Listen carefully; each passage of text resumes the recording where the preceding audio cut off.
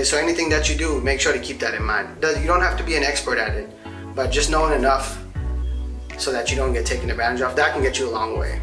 Okay, and so at that point I decided like, hey, I'm gonna go learn this stuff. I need to know this stuff, right? Because whether it's this business or another business or something like that, it's important to have as a foundation to success. Okay, you need to know accounting.